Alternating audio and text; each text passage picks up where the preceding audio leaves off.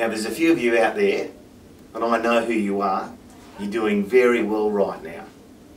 Mike Young, CEO of BCI, and you're in Trading Halt now, you're about to do a deal. Get behind this. Wayne Richards, CEO of Brockman Resources, get behind this deal. You owe it to yourselves.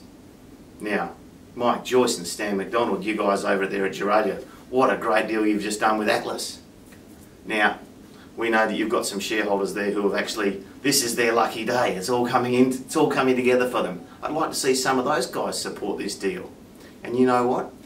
Unions WA, AWU, Steve Bryce, you've got a lot of people over there, and you and I both know they look a hell of a lot better without that hair.